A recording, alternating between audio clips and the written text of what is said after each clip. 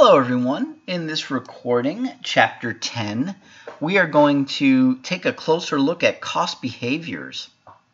So with cost behaviors, we are actually taking the reason why it's important. Let me back up. The reason why it's important to understand how costs behave is because it will help us greatly improve our budgeting practices in trying to understand the total costs based on our activity levels. That's the bottom line.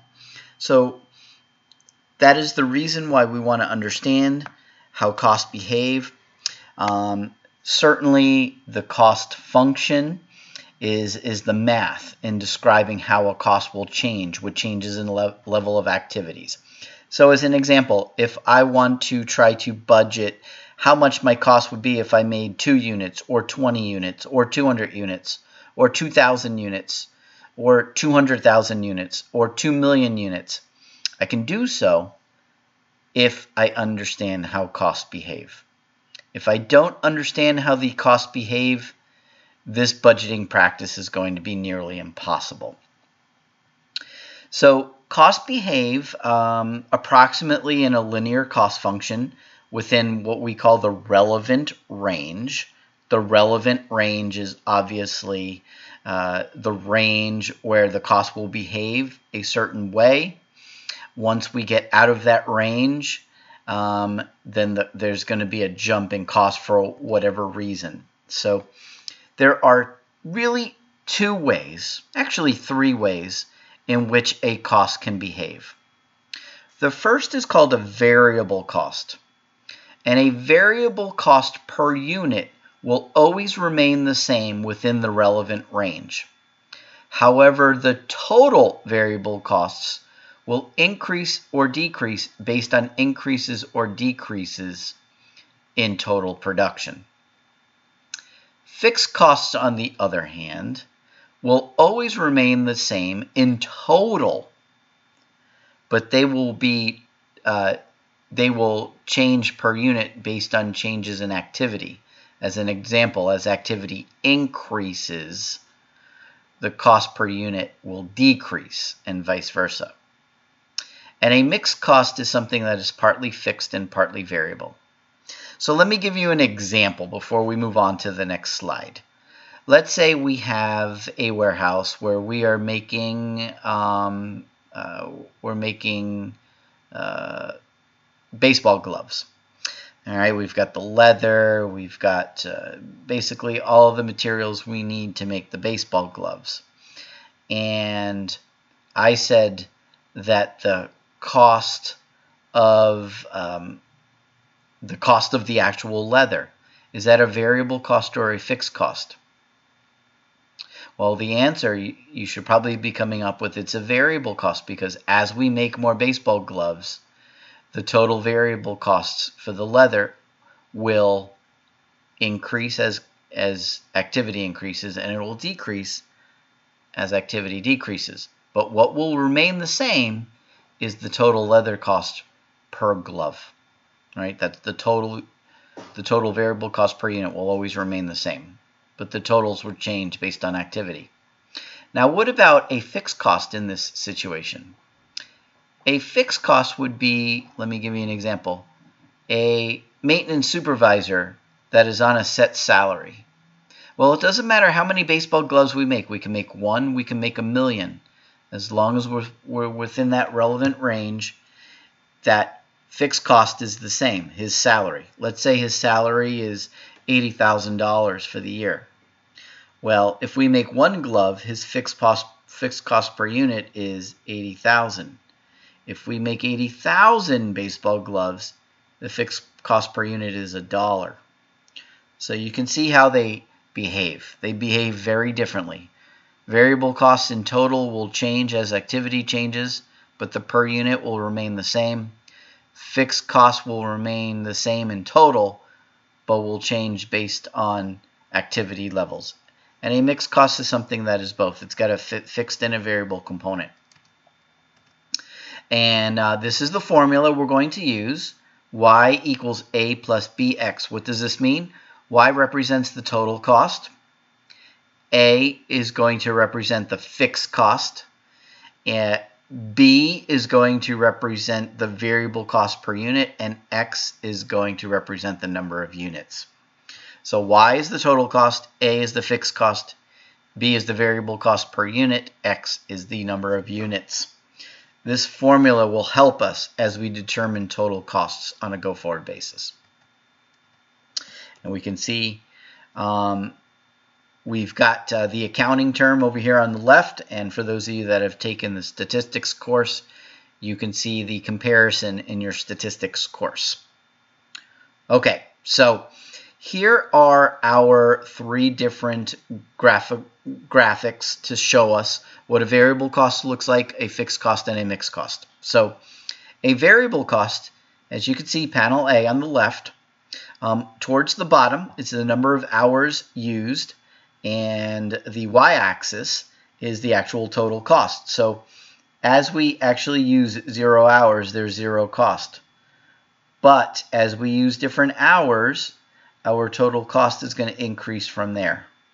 That's the variable cost. A fixed cost, you can see it doesn't matter how many hours we use. We can use 0 hours, 4,000 hours, 8,000 hours, what have you.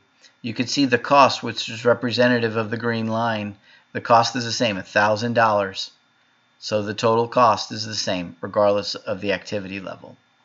And a mixed cost is partly fixed and partly variable. We can see here that it intercepts at the total cost line is going to intercept at the y-axis at the $300 mark. The $300 represents the fixed cost. And then as it increases, the difference between the fixed cost line and the green line, that difference is considered the variable cost. All right, so panel A is a variable cost where there is absolutely no fixed. Panel B is a fixed cost where you can see the cost is exactly the same regardless of activity. It doesn't change. It's a straight parallel line. And a mixed cost doesn't start at the 0 intercept. It actually starts at, in this case, the $300 intercept, because that represents the fixed piece. And then it goes up from there with the mixed part of it. All right, so certainly in order to classify our costs, first we need to basically get a better understanding of budgeting for these costs. We need to choose our cost object. We need to choose our time horizon. The longer the period we go out, the more likely a cost will be variable, because ultimately all costs are going to change. So the example I gave before, the supervisor's salary of $80,000 a year, we're going to get to a point where we're making so many units that we either need to expand our warehouse or we need to hire another supervisor for another $80,000. So ultimately, these costs aren't going to stay fixed forever. That's what I mean when I talk about the relevant range. All right, for that one warehouse, that one opportunity to hire one supervisor. But if we get to a point where our activity is so much higher, we are in a different relevant range. Okay, there's a cause and effect criterion here. What is the cause and effect? So as an example, as we make more baseball gloves, the effect is we need to use more leather. All right, so this is the cause and effect relationships that we're trying to figure out as we are trying to develop our budgets. Okay, so the first part of this, before we start to understand our costs and how they work, is we need to correctly identify a cost driver. And remember what the cost drivers are. The cost drivers are basically there to understand how the costs change. So based on a particular unit, example, making a baseball glove, we will understand what costs are driven from that particular cost driver, the baseball glove. All right, and as we said, costs may seem like they're fixed in the short run, but as we go out in a longer term period, ultimately everything will be somewhat variable. There are 4 methods that people typically use for estimating costs. And let's kind of talk about these. Number one, the industrial engineering method. That's when we're actually going to analyze the relationships between the inputs and the outputs. So as an example, if we are making, we are making a rug. All right, so when we make a rug, we basically have the inputs of cotton, wool, dyes. We have direct labor. We have machine time. We have power, the utilities, the electrical. Those are all the inputs into making a rug. So we need materials. We need labor. We have overhead. So those are the inputs. And the output is basically square yards of carpet. All right, so we're going to estimate by looking at the relationship between all these inputs and outputs. It is very time consuming. Although it's very thorough, it's very detailed, a lot of contracts will require, at least government contracts will require, this industrial engineering method.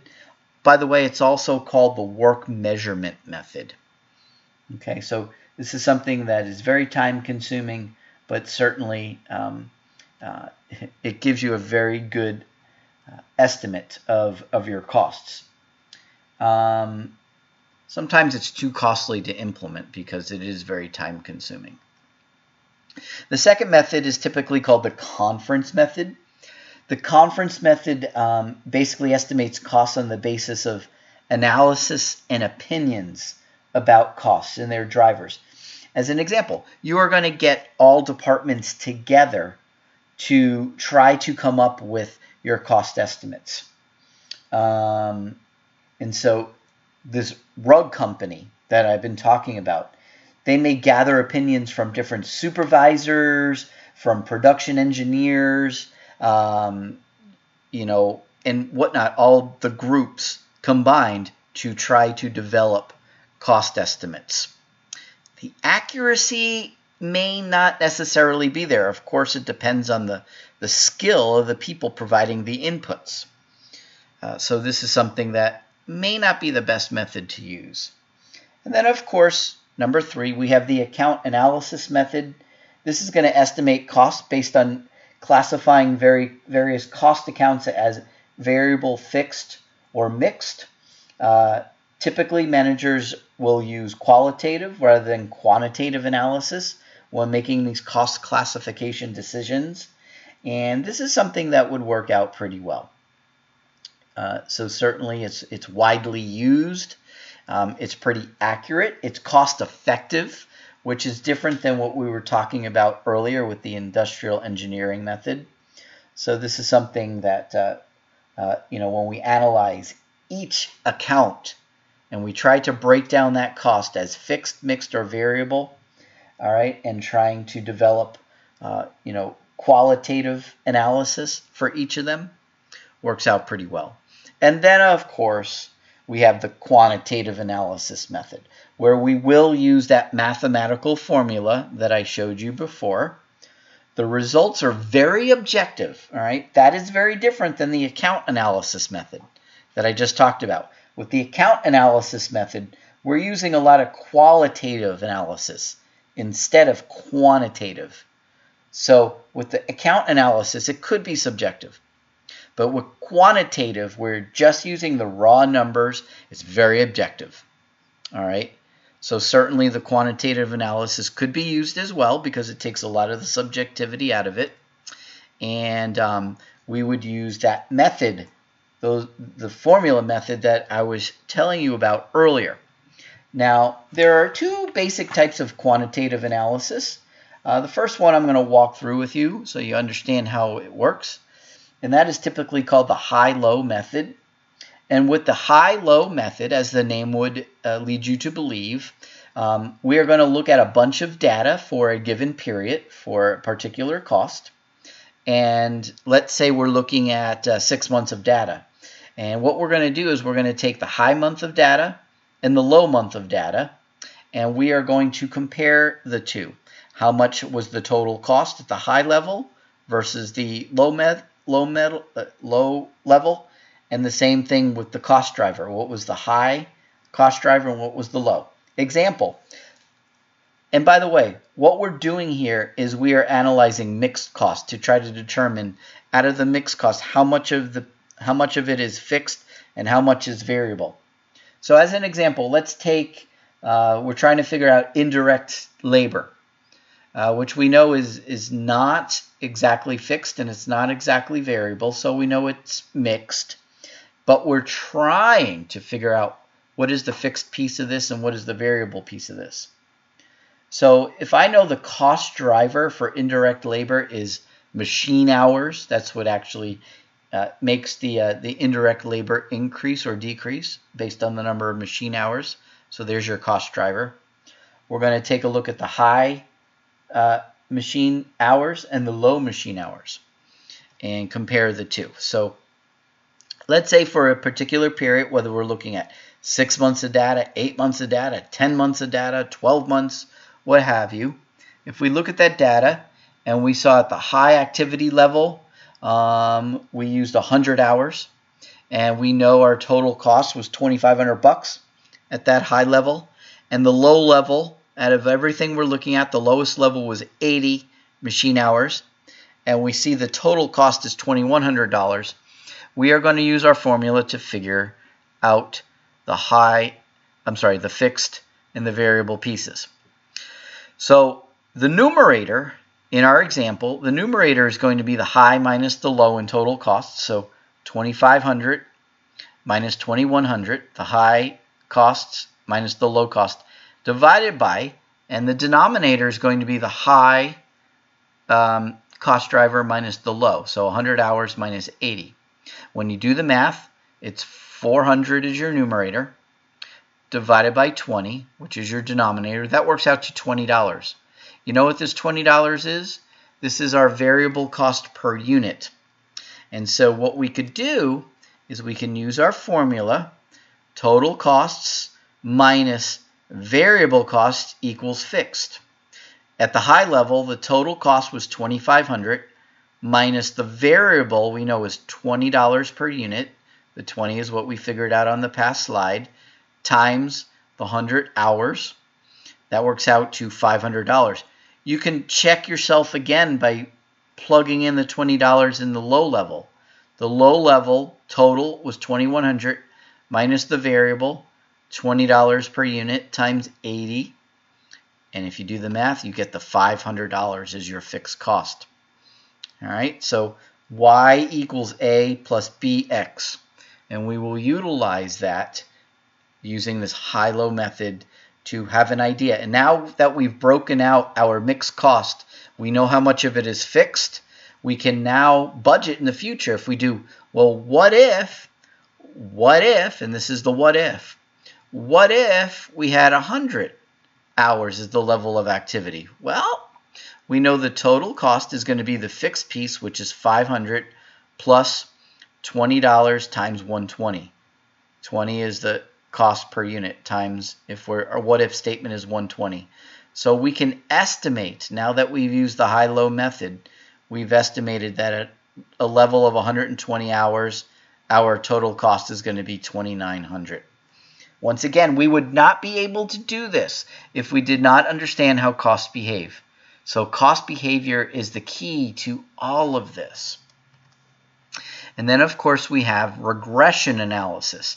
Regression analysis is more accurate than the high-low method because the regression equation estimates cost using information from all observations, not just the high and the low, which is 2 observations. So with regression analysis, it's more of a statistical method. So certainly we're going to take a look and analyze all of the observations, not just 2, which is the high and the low. All right, so regression analysis certainly is very, very useful. Okay, now, in order for any of this to work, we got to make sure that we're choosing the cost drivers correctly. We really, truly need to understand how costs react to certain drivers. So we need to make sure that we determine the best cost driver. We have to have, in order to do that, we need to have a good understanding of our operations. All right, and so certainly we can see here how a company would go about choosing cost drivers. It's economically plausible, there is a good fit, and there's a significance of the independent variable.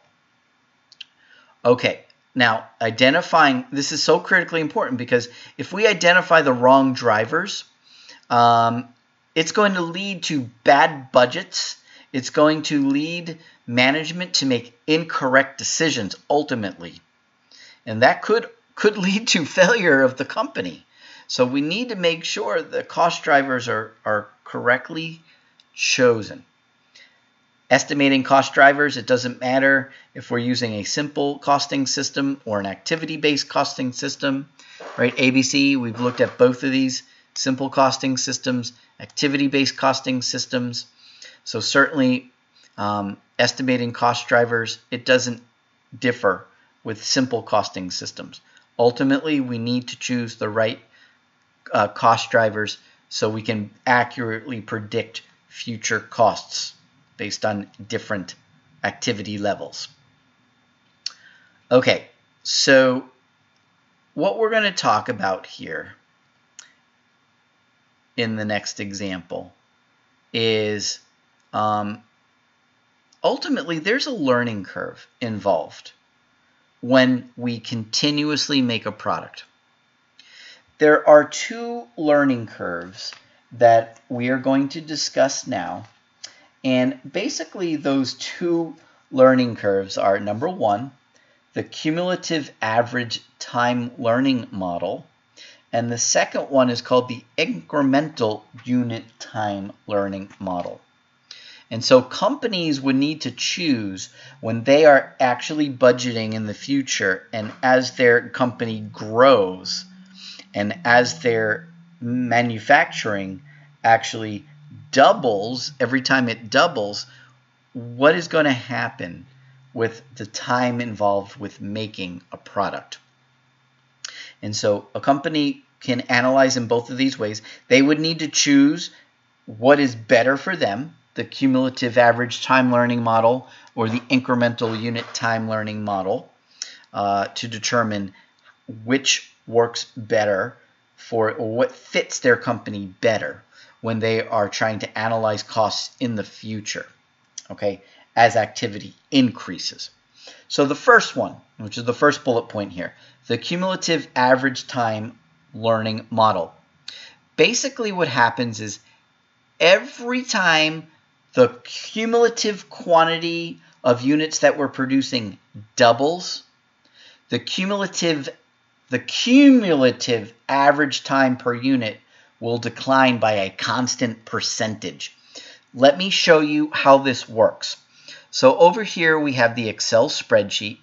In column A of the Excel spreadsheet, we have the cumulative number of units that we are making.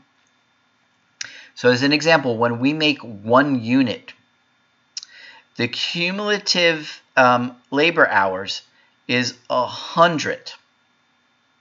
Cumulative average is 100. Now, when we make 2, what's happening? When we go from 1 to 2, what are we doing? We are doubling the amount of units we are making.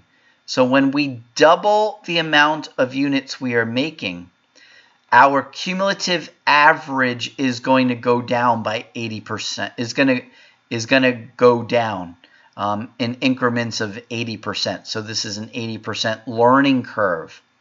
So it took 100 to make 1. So when we double from 1 to 2, it's going to go from 100 times the 80%, or 80. Now when we double 2, what do we get to? 4. So at 2, it was 80 was our average labor hours to make 1. So 80 times 80%, 0.8, 64. What's double 4? 8. And when we make 8, we're going to take 64 times 0.8, or 51.2 hours. And then when we double 8, what do we get to? 16. And we make 16, what do we got? 51.2 times 0.8.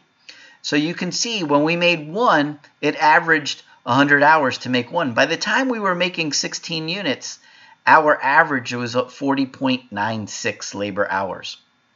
The cumulative is going to be the number of units times our average time. So as an example, when we made one times 100 is 100. Okay?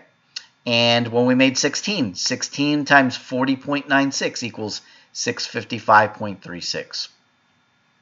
And this last column, column E, you can see is basically the time to make the next unit. So as an example, we made one, it was 100 hours. When we made two, the cumulative was 160. So when we go from 100 to 160, the next unit was 60.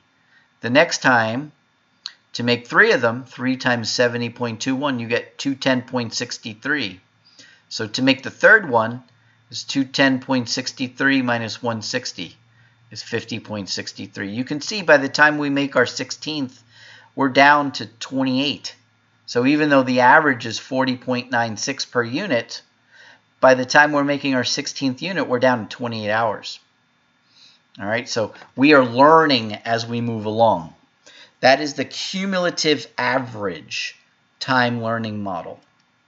Now, the next model that could be used when we analyze future activity levels is called the incremental unit time learning model. Let me go back a couple of slides so you can see what this is called. The incremental unit time learning model is when the incremental time to make the next unit declines by a constant percentage every time we double. So with the cumulative average time learning model, every time the number of units doubled, the cumulative average time went down. All right. With the incremental unit time learning model, which is the same 16 units, to make the first one is still the same 100. But as we double, what's happening is we are seeing that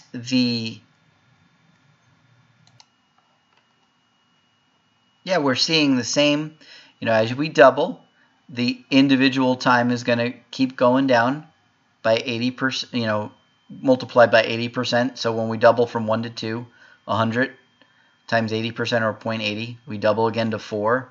We get 80 times 0.8, 64, just like we explained last time.